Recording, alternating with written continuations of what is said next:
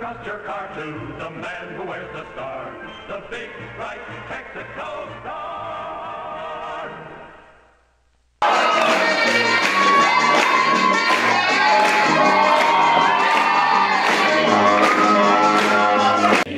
Well, here's another nice mess you've gotten me into. The last time, good luck and good night, Chet.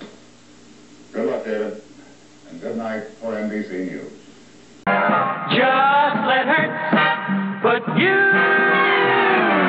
in the driver's seat today. Calling Dr. Howard. Dr. Fine. Dr. Howard. Calling Dr. Howard. Dr. Fine. Dr. Howard.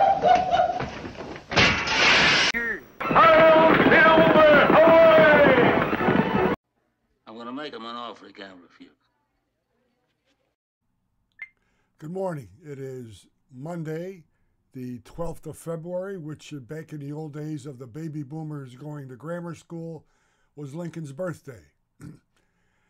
It's a gorgeous day across the country, I hope for you. Interesting weekend. Absolutely amazing as far as politics goes, but that goes without saying nowadays in the United States.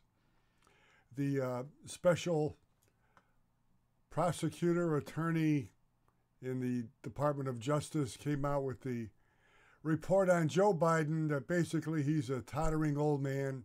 He should not be prosecuted for having classified documents in his garage, in his cars, unlocked anywhere across his residence, because he's just too old and he's memory forgetful. Well, the White House went nuts.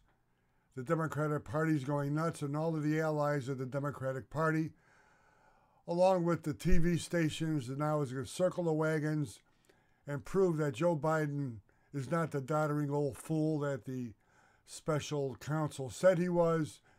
He's vibrant, and all his experiences, a dollar in his pocket, better for us that he's doing it.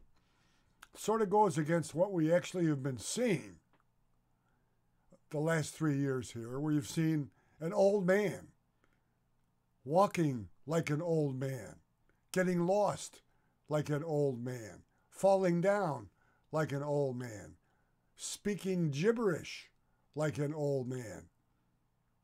And this is the leader of our country, theoretically, an old man.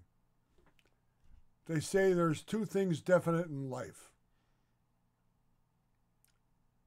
death and taxes. Well, put it this way. As Butch Cassidy said to the Sundance Kid, every day you get older. That's the law. And he's an old man.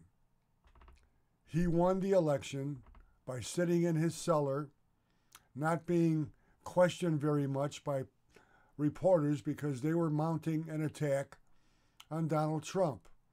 The Democratic Party was mounting an attack on Donald Trump. Russian collusion,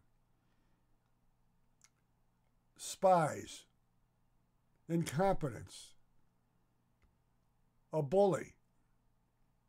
Everything that they could think of, the press and the Democratic Party made you believe that Donald Trump was the worst man ever to inhabit the face of this planet. Joe Biden said nothing. I'm the alternative.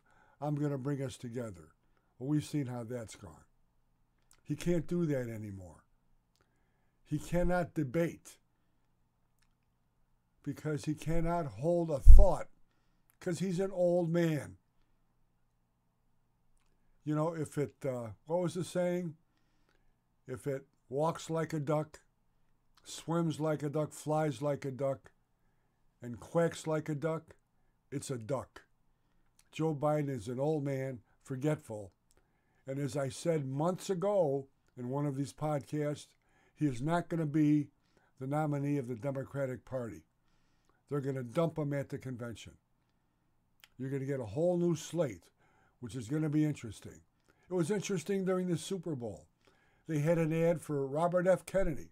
And if you replay it, the audio from that ad, and maybe even the graphics outside of Robert F. Kennedy Jr.'s picture, were from John F. Kennedy's campaign. It brought back memories how political ads used to be. It was effective. It brought back memories. And it's going to be interesting to see what happens with the Democratic Party in the upcoming months leading up to their convention. Fani Willis, the prosecutor in Georgia, is about to implode. Her employees are about to squeal on her more so than anybody else is about the corruption in her office and the bringing of charges against Donald Trump. Remember, the White House is saying this is all political, the special counsel's report. Every charge brought against Trump by Fani Willis is political. She ran her campaign on the fact that she is going to put Donald Trump in jail. All political. Now it's coming apart. A lot of his cases are coming apart because they're all put together by the Democratic Party, the Department of Justice weaponized by the Democratic Party, and the press.